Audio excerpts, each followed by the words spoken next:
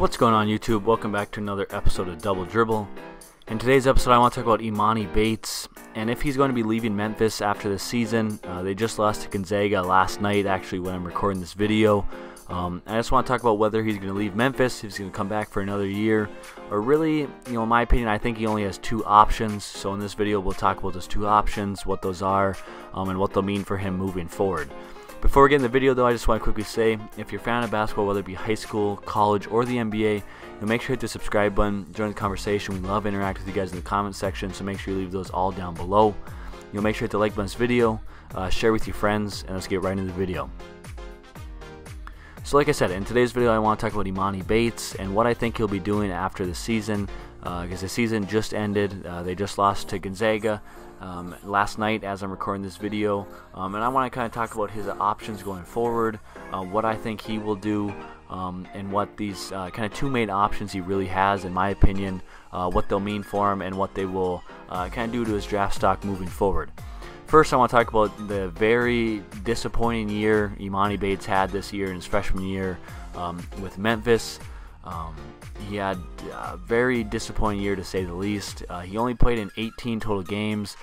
He kind of had a whole debacle situation where he was injured but wasn't injured. It was his dad kind of taking him out of school, but he wasn't out of school. It was this whole situation. He ended up missing over 12 games and then came back and played in the NCAA tournament. The first game he only played like 3.5 minutes.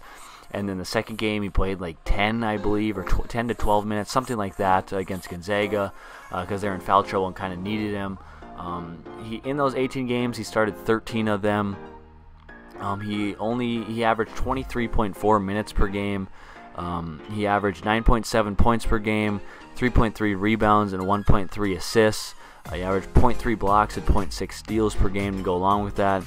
He did this while shooting 38.6% from the field and then a measly 32.9% from three on 4.2 attempts per game. He also shot only 64.6% from the free throw line. And then another major downfall is he averaged 2.3 turnovers per game to only 1.3 assists. So had an extremely poor assist to turnover ratio, and just overall had an extremely disappointing year. He had a ton of hype coming into the year. A lot of players thinking he's going to be one of the best players in college basketball. He's going to just put on a scoring clinic and kind of things like that. But I think one of the major issues, or one of the big red flags, is when they had their kind of pro day, and all his kind of athletic stats came in, and he had basically extremely short wingspan, a terrible vertical, and many other things. I think that was the biggest red flag, that he was going to kind of have a struggling season this year, and that it was going to take a lot for him to adjust. And that's one thing you could tell. He just was not able to adjust to the speed of college basketball, the physicality of college basketball, just really adjust to it all in general. It did not look like he felt comfortable in any of the games. It didn't look like he really knew exactly what to do, or that he was very unsure of himself, unsure of what to do, and things like that. And I think that one of the biggest issues too was with the kind of role or the situation that Penny Hardaway put him in. I think that was not a situation or a spot to allow him to exceed, to allow him to be successful and really show what he can do on the basketball court. But that's for a different video. Today I just want to talk about if he will be leaving Memphis after this year, or if he will decide to stay.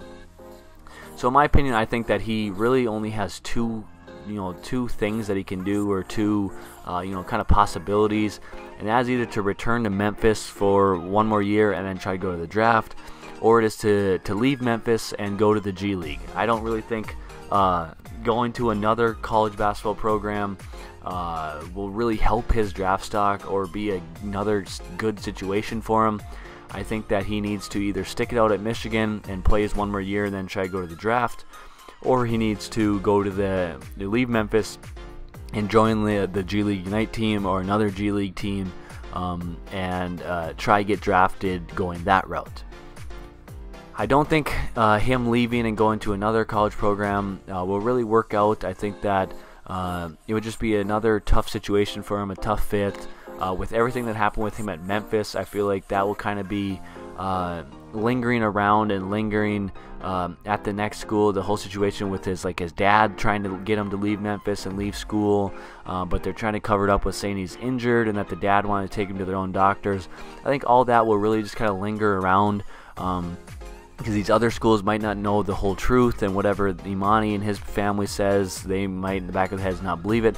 I don't know. I just think that going to a different school won't really solve any of his issues or solve any of his problems that he currently had at Memphis, and I think that that is just a poor idea. Then he could stay at Memphis, try work it out for another year. He's already been there, knows the place, knows the coaches, the program, the facility, everything like that. He's already familiar with it, and I think that if him and Penny can get on the same page, then I think he could have a good sophomore year, and up all his play and play well, and eventually get drafted, like was the whole plan going into this. And then the second option I believe he has is to leave Memphis and go to the G League. I think that he would better be situated in a pro system, in a pro league, where he's kind of able to just play more ISO ball, score the ball, take difficult shots, different things like that. I think that he would excel more in the pro league or in a G League or something like that, something that's not in college, where it's more of team basketball, structured basketball, different things like that, and how much different the college game is. I think that he would be more suited at the pro level.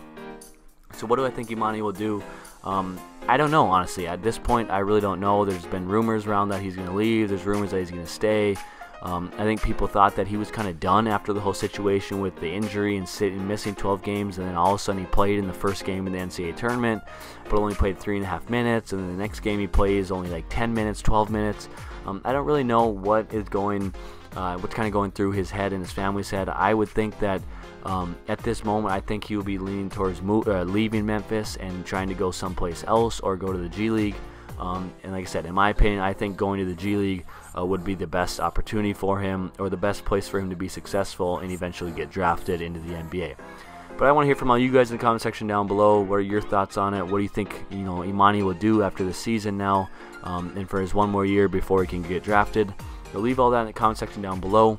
Make sure to hit the like on this video, hit the subscribe button, and share with your friends, and we'll see you in the next one. Peace.